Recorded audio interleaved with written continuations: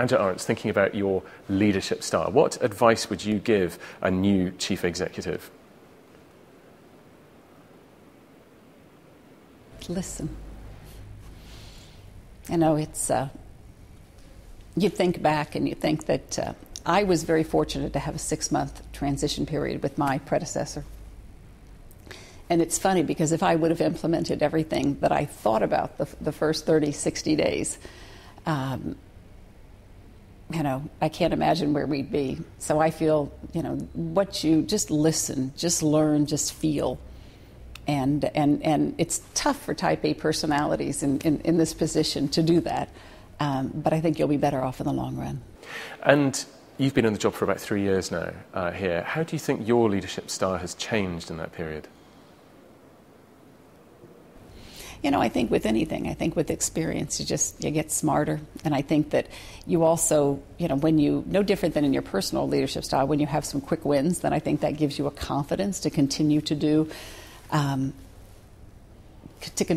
what you do. But I think that you've always had your instincts, and I've always told the team, okay, this is my instinct, this is my gut, now confuse me with some facts. And so the more you do that, I think, again, you become more confident in your own instincts. And so maybe you react faster now, maybe you can, take advantage of situations, because, you know, and it's not an overly confident, but it's, you know, you're past that learning curve, you're almost so intimate. I think the biggest challenge that anyone has, the longer that they're in the position, is to remain objective and to remain aware. You know, it is so easy to just get almost sucked into the day-to-day. And, you know, we're in the process right now of putting together the 3-year vision for the company. And it's hard. It's hard to get not only yourself thinking, how dramatically is the world going to change in 3 years? What is digital going to be like in 3 years? You know, I mean, how are the shopping patterns going to change? How's the luxury consumer going to change? How are they going to feel about brands in 3 years? But I love this time. I love it when we do this, because it really allows you to really remain objective.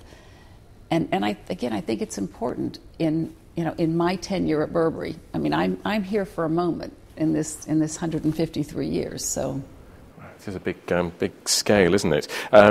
And what's the biggest mistake that a leader can make? You know, again, I think not listening, not feeling, not trusting your instincts, not using your team.